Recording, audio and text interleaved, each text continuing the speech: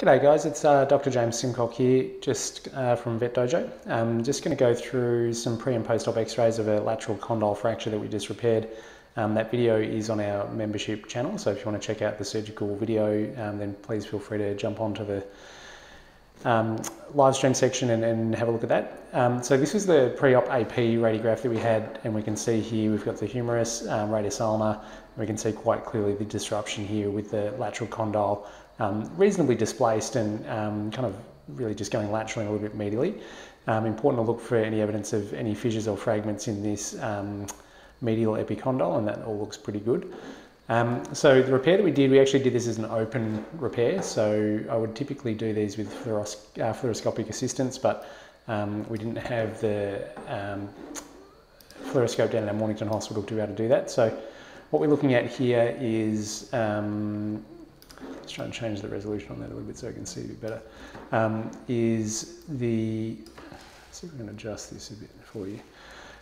Is the lateral post-op radiograph. And I guess whenever we're looking at radiographs and doing a post-operative assessment, we're always wanting to look at and assess the 4 A's of fracture assessment. So let's try and get myself out of that view there. That's not the best image.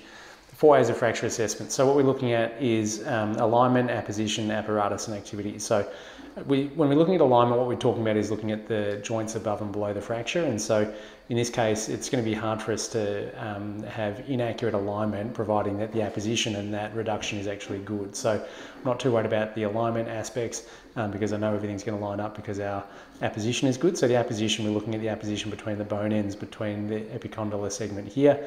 And then when we look on the AP section, this is really what we are looking at here. So I'm just going to again try and adjust the imaging on that.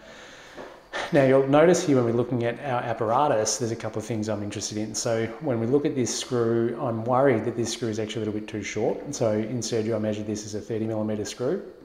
And when I put the screw in, I had my finger sitting over this medial epicondyle, and I actually couldn't feel the screw as I was tightening it up. And so I was wondering whether it might be a little bit short. And so when we've actually looked at that on the post-operative x-rays, we can see that that screw is a little bit too short. Now, you could argue that you could possibly get away with that, but I wasn't too happy to leave. This is a very active young dog, and I'm worried about the ability of the owners to keep this dog adequately contained afterwards. So what we've done is actually to go back into surgery and place a longer screw. The other thing I'm looking at here is my anti-rotational pin that's going up through the epicondylar crest, and you could argue that that could be a little bit bigger. And I was chatting with our intern Ewan and discussing whether we make that a little bit larger or not.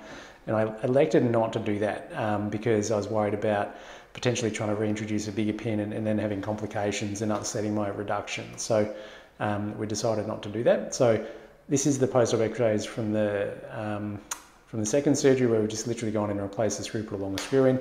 And then this is what the post-operative x-rays look like on this shot here. So again, looking at the 4 A's of the fracture assessment, we're looking at alignment.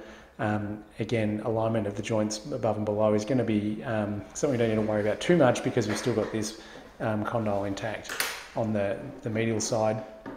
And knowing that we've got our apposition appropriate with our epicondylar crest and this condylar segment down here, I know that the alignment's going to be appropriate.